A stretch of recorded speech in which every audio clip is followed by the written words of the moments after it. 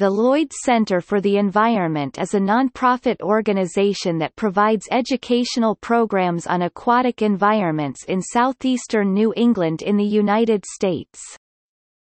The Lloyd Center's 55 acres (220,000 square meters) of estuary and maritime forest in South Dartmouth, Massachusetts, was donated to the Dartmouth Natural Resources Trust in 1978 by Karen Lloyd as a living memorial to her mother, Catherine Nordell Lloyd.